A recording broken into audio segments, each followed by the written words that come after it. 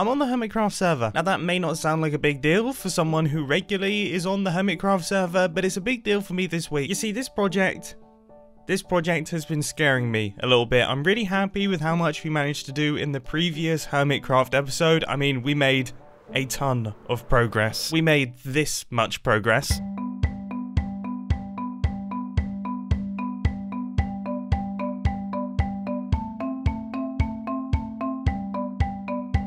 Which I think we can all agree is rather impressive. And now I'm left with this rather large stone blob of an armchair, which I'm very happy with. You know, I'm extremely happy with how we've done it. It's meant to look like this, but that's not how it's going to finish up looking. The next stage in the process is to turn this stone blob of an armchair into a green blob of an armchair, making use of shrubberies and all sorts of different bushes and greenery.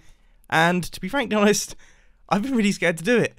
I've been so scared to do it that I haven't been able to log onto the Hermitcraft server for the past 4 days. Every morning, I've woken up with every intention to start work on my Hermitcraft episode, and every morning I've just sat there, doing nothing. Absolutely nothing.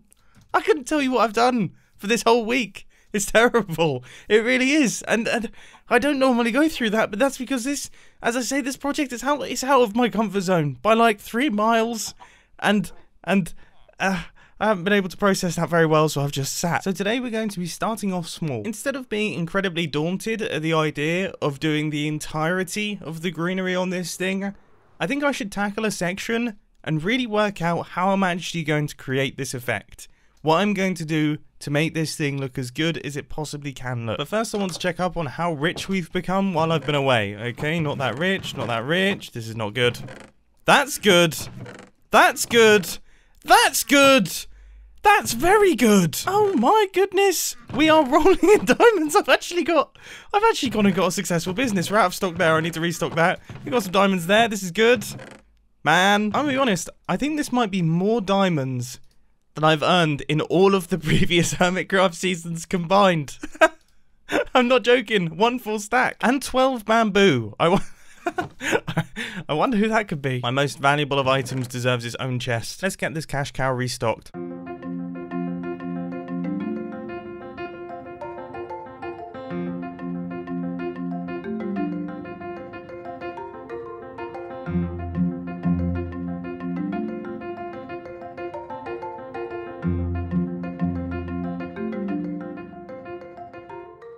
All of the resources have been gathered and the final bits need to be dropped off, but I've just noticed something. A pressure plate has been added to the Harmless Harvests store, and this has not been added by me. There was never a pressure plate here.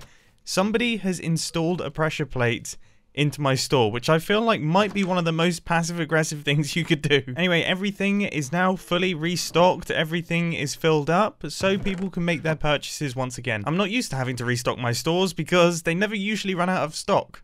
So this is a new experience for me. Normally, I just build the store, stock it once, nobody buys anything, and then the season's over and everything ends. Depressing stories aside, let's get to work on some greenery. So my inventory is filled with all of the various different green blocks that I'm actually going to need for this thing. And my only goal for today, instead of stressing about getting the entire thing fully covered up, which was causing me to have my minor breakdown, I'm just going to focus on getting this area done. I just want to get this area looking really good, put a lot of time into the details, really work out what sort of look I want to go for, and then we can expand that throughout the rest of the build eventually. And as far as the back is concerned, well, the back, I'm not sure when the back's ever going to get done, to be honest with you. I'm going to leave it and not think about it like a true Hermitcraft member. Anyway, here goes. First things first.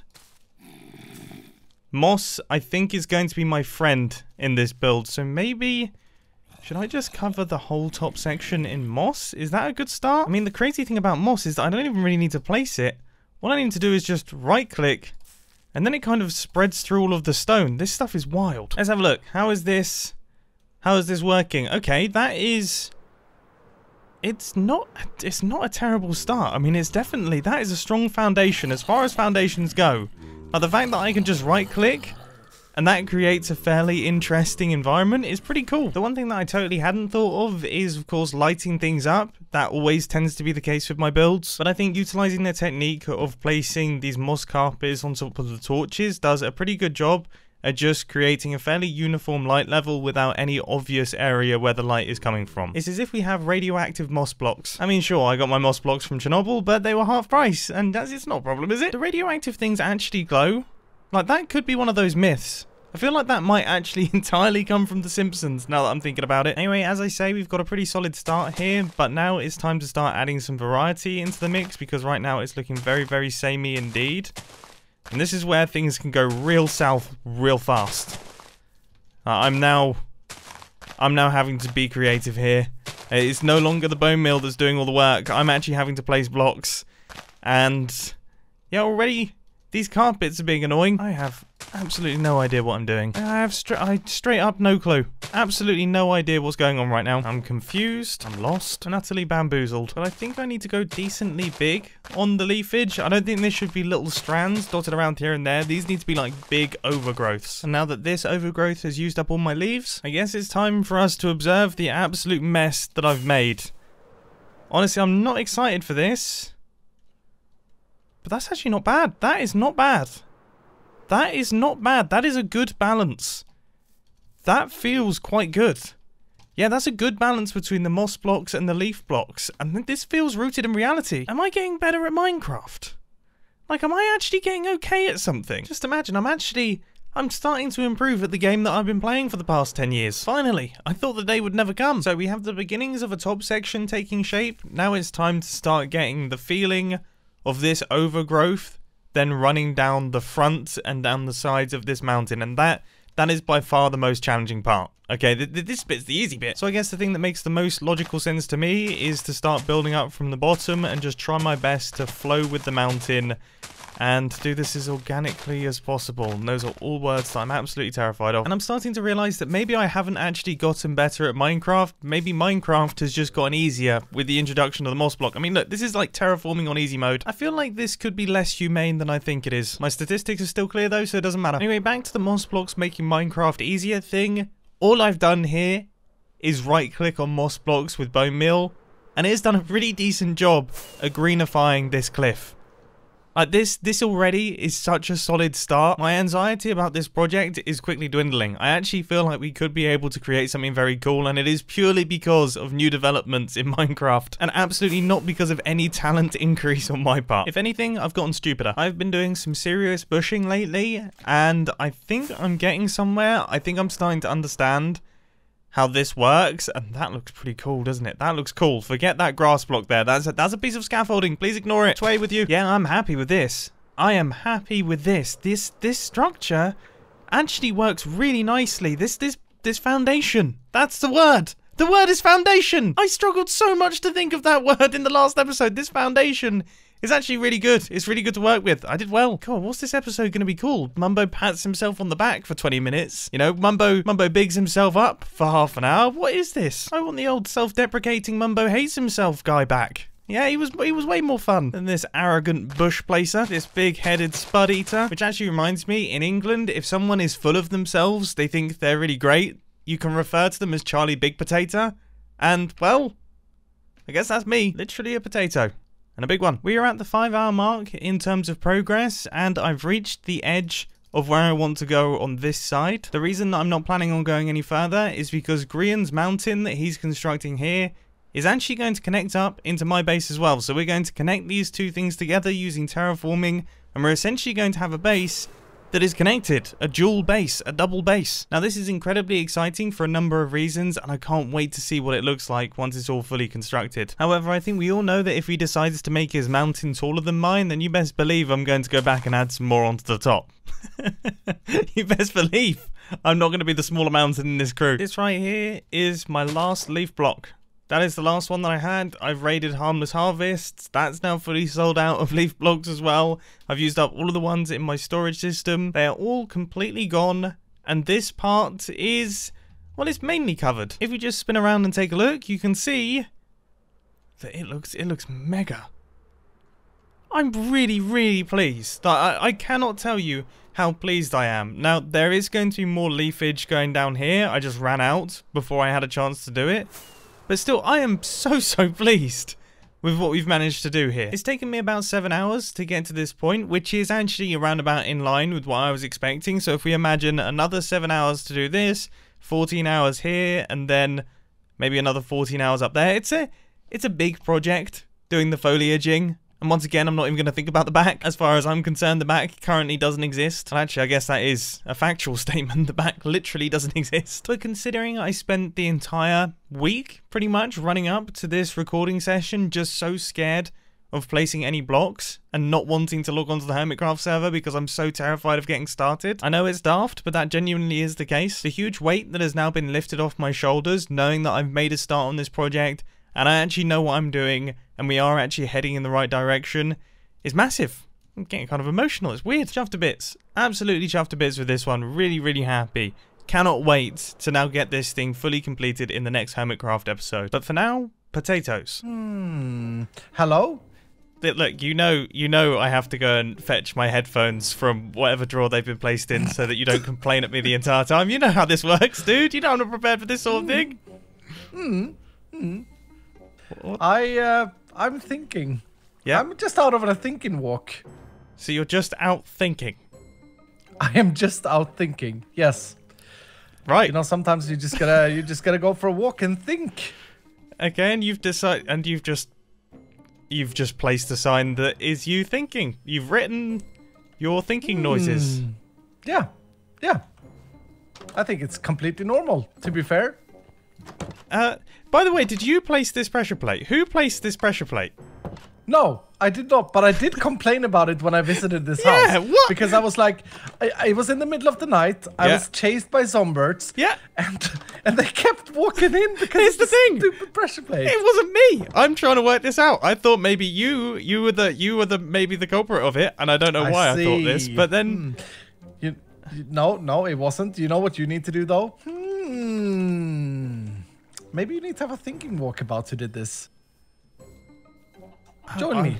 Join me now. I'm trying to think about what on earth this even is. That's something to think about. So what? Well, that's like the opposite. So what? So I should just be thinking about the fact that I'm having to think about the fact that I'm having to. This is a loop. I don't think we need to judge what we think about. Okay. All we need to do is What's that? Think. Yes. Should we see who can do it the longest? Okay. This is the least entertaining video content I can possibly think of. No. No. All right, we commit to this. Okay. All right. 3, 2, 1.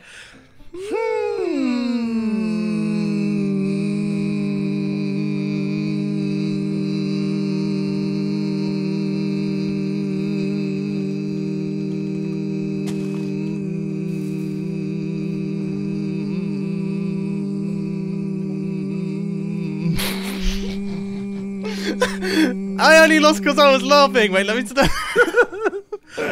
Yeah, that's good though. That's so annoying. I'm normally so good at that sort of thing as well. I could normally, oh man, I have iron lungs. Literally, I can't believe I lost. It's only because I started laughing.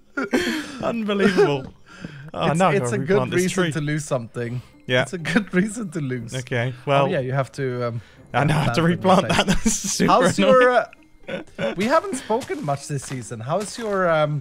Yeah, it's going well. No killing. Yeah, no, I still haven't killed anything. I'm doing well there. But I do have ways of getting around it. Like I just do this, and then. I mean, I personally, if you just drop down here, then we can destroy it, and you won't actually get hurt. So we're all good there, because it's just. Oh really? Oh. Yeah. Yeah. Oh, I'm pretty good at these things. Wait. Oh. Oh. See, your thinking walk has generated some information that you didn't actually know about. So I guess that's good. You called me a loopholer. That seems like an insult. I don't know why it seems like an insult. Yeah. But if someone called me a loopholer, maybe you can think about it. Maybe you should think about it. I mean, maybe.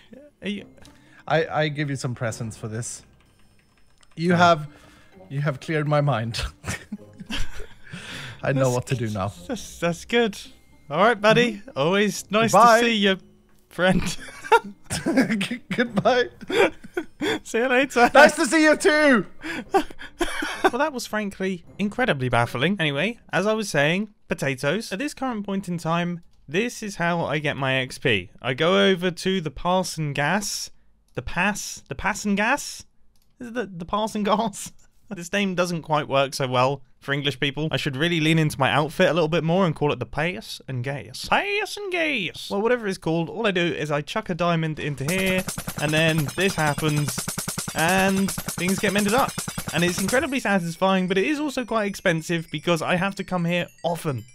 So it's time to activate my spuds. Having been on a long thinking walk, I've come up with a good plan of a way to generate XP making use of potatoes. This farm generates far too many potatoes for any sane person to eat. I mean, I'm literally a potato. I'm made entirely of potato, and this is still too much potato for me. So I'm going to convert these ridiculous potato supplies into a peaceful XP farm. And the first stage of this seems a little bit of a shame, but it is entirely necessary, and that is to clear out the potato storage. That is a lot of potatoes to be burned.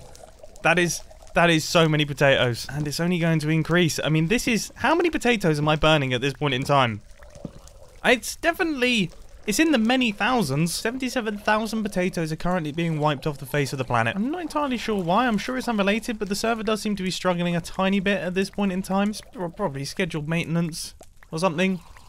Maybe the whole internet has slowed down a little bit, just in general, unrelated to this. Peace, love, and plants. So with all of those drowns mysteriously self-immolating, now the whole way is cleared for us to actually get this thing in place. And to be honest, it is actually a ridiculously simple system. Placing the barrels, however, is clearly not so simple. To get people up to speed, for people who are potentially confused, when you take items out of a furnace, then you get XP. And the more items that have flown through that furnace, the more XP that you receive. So our potatoes will run up this item elevator, make their way around here, and then end up in these furnaces. They will smelt up in the furnaces and eventually fill up these barrels down at the bottom. And once this barrel and the hopper behind it is filled, they will then start to back up through the furnace, and they won't drop through, which means I can grab them out of this slot. And when I do this, I should be inundated with tons and tons of XP orbs. However, there is one thing that I haven't thought of. This is going to use a lot of fuel, isn't it?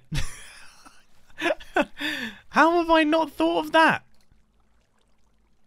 I mean, I put in the barrels and I put in the hoppers and things for the fuel, but I didn't think about how many bits of coal or how many blaze rods it would take to smelt a full barrel of potatoes, and then to do that 15 times over. That's a lot. Now there is one potential option, and that is to make use of lava buckets. But that is going to use a lot of iron. And I'll have to go to the nether every time I want to refuel it. But then again, I could potentially make a new lava farm, making use of dripstone. I could do that. That would be good. But that requires loads of cauldrons and also loads of buckets. So I'm definitely going to need an iron farm. And potentially a dripstone farm. Because I need to get the dripstone spiky things to then make the I need to make an iron farm so I can get the cauldrons, and a dripstone farm so that I can get the dripstone. And then I could make my lava farm so that I can fuel my XP farm. What? This is the most long-winded way of getting XP I've ever heard of. But it's all in the name of humanity. I don't want to cause damage to those poor, defenseless, and very noisy Endermen over at the Enderman farm to get XP. So this is the only way that we can possibly do it. Alright, let's get this thing filled in then. So... I mean, how many am I going to need? I guess just one full barrel of lava buckets each time. I guess before I spend a bunch of time and a bunch of iron getting all of the buckets ready for this entire system, I should probably do a proof of concept with the original first furnace. That would actually be smart. Like, that would be an intelligent thing to do. A rare intelligent thought from me. Now I know what you're thinking. How on earth could a contraption so incredibly simple break? Well, there is one little thing. Say, for example, this first furnace fills up a little bit too quick for one single furnace, but doesn't fill up fast enough for consistent double furnace. It's going to absolutely eat through the lava buckets, because you see, as soon as one potato goes in here, this lava bucket is then is used up, and even if no more potatoes come through, that entire lava bucket is going to get used, so we could end up with a super inefficient fuel source. Now the solution to this problem would be to make it so that, well, first off, we'd have to reduce the number of modules that we'd have. We'd probably have to have a gap between each one of them. And then we'd make it so that unless this barrel was filled, or the bottom barrel in any of the modules was filled, then the next one wouldn't be able to fill up. So as soon as this barrel gets fully filled up with potatoes, there's no more room for any more, then the next module will be able to start filling. But unless that is the case, then none of them would be able to fill up past that point. So I've identified a potential future problem that hasn't happened just yet, but I can foresee it, and I've also thought of the solution. I mean, I really am. My brain is on fire today. My 2 brain spuds are really doing the work. And now Impulse is here, and he's probably going to blow this spud to bits. Do you mind if I just make my way over to Harmless Harvests quickly? I've just stocked end crystals. Oh, you did? Oh, cool. Because, yeah, they've been out for a long time, and I ran out a long time ago. Right. But I just was walking around with obsidian in my inventory for no reason. Okay. So. Okay. Honestly, I don't know. There's just like some kind of weird dance that we have to do, where it's just like... yeah, a little awkward. I mean, I was hoping to... I was just checking on you because you weren't moving in a while, and I was worried about you in there. Right. You know. I see. Okay, so it's one of those ones. Well, just know that my end crystals are primed. So if you're ever in the area, just be aware that. Okay. I mean, I'm not very good at threatening things, to be honest with you. You keep them on you at all times, huh? Oh yeah. Oh, I've got at least half a stack at all times. I'm pretty armed and deadly. Okay, let's do this. Mumbo. I got an idea. Okay. You know, you have your whole standoff thing. What if we do it a little differently? Right. Okay. Is it anything around here that we care about blowing up?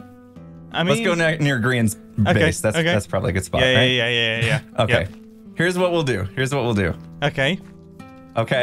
Now, oh no! You jumped the gun a little too fast there. I'm surprised I didn't die then. That was quite impressive. Okay, here's what I'm thinking. Right. 10 paces away. Right. 1, 2, 3, 4, 5, 6, 7, 8, 9. Okay, I need another block here. Okay. And 10. Okay, can you back up 10, or is it too close to mine? Yeah, you've placed this in the worst possible spot. So. Oh dang. Okay. 10. Maybe we go less. You got it. Okay. I think so. Now the key is we race to the obsidian. This is and guaranteed whoever places it wins. No, we'll be okay. Whoever places it, what? And whoever places it and blows it up wins. Okay. It's like a race. Okay, but then I'll be really close to it. Like if I'm racing to place it, and then well, whatever. You know what? I'm down to give this a go. Okay. I'm done. A little spin on the game here. You ready? Okay. I'm gonna count us off. 3, 2, 1, go. Wait, you didn't even try. Yeah, because you almost got there.